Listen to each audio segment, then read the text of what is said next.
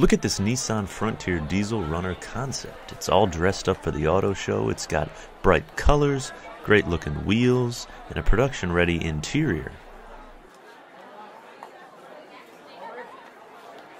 Well, my first look at the prototype version came in Nashville, Tennessee, and it didn't quite look the same.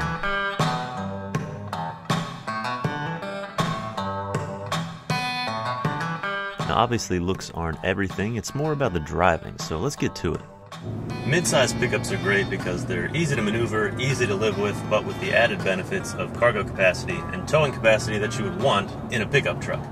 Now, I've just driven back-to-back two Nissan Frontiers. One is the current V6 that's available now. It's got a good amount of power. It's pretty impressive for a mid-size pickup, but, you know, we already know what it is. The other is the Frontier Diesel Runner. It's a 2.8-liter turbo diesel inline-4, developed by Cummins and mated to an 8-speed automatic transmission. Horsepower is estimated around 200, with torque estimated just over 350 pound-feet. Now, that's a good amount of power. You can definitely feel it going up and down hills, carving through these back roads like we've been doing here in Nashville.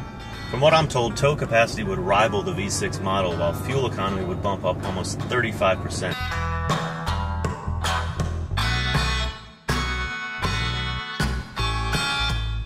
Back-to-back, the V6 gets that nice healthy grunt, but the turbo diesel really has that great low-end torque that you're looking for. Once they get all the kinks worked out, once they really refine it and make it production ready, it should be quite appealing to people who are into mid-size pickups.